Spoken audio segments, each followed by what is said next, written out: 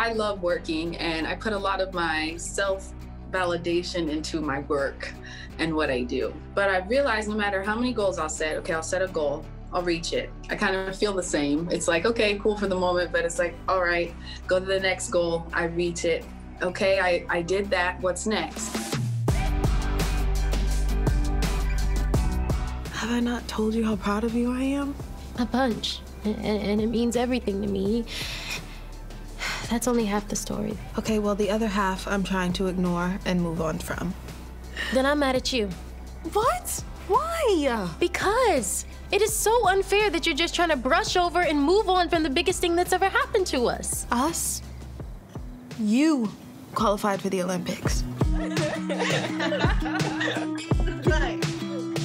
I probably define success as like feeling accomplished, knowing that like what you've worked for, like put in the work to do, it has finally been completed and you feel good about it and you feel happy about it.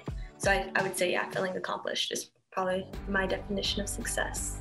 I'm learning that true success is when you can look at yourself in the mirror and just say, I'm proud of you simply for existing.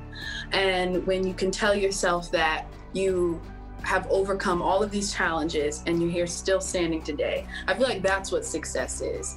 Especially in this industry, you know, success, that's all you think about is I need to make it, I need to make it. And just like Chloe said, you know, I'll go to Instagram. You want 1,000 followers, you get there. It's not enough. Now I want 2,000. It's always going to be like that. So I had to learn the hard way, especially in 2020, like being content where you're at and actually accomplishing what you set your goal to is a success in itself. I mean, I'm Latina and I'm working in Hollywood. What? That's a success, you know?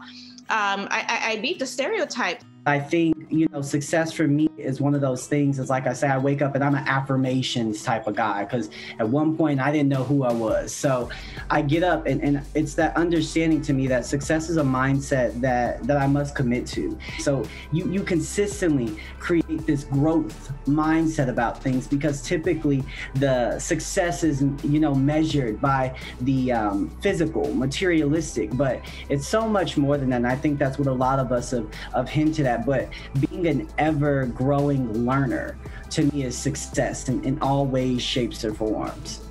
You guys are in college now, and of course, you're supposed to be thinking about the next moment, but what about when you guys were applying and you wanted it so bad? You know what I'm saying? Look at you now.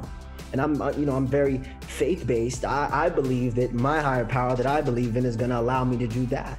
And I believe in myself through that. So I think remembering is a huge thing. Don't forget who you are and don't forget why you got to the place that you did.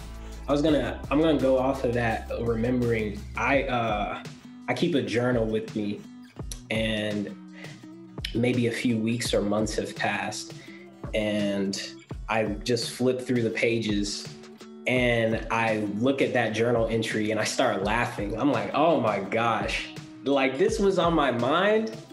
And I start remembering, like Diggy just said, like, oh my God, like I got through all of this.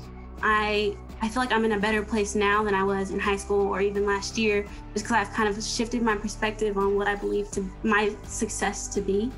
And for me, it's just whatever I do to pursue my why. And for me, my why is like empathy and equity is like my two favorite words. And whatever I can do to like fulfill that or go towards that and really fill my cup with that and help others, that's just successful to me and like in my own way.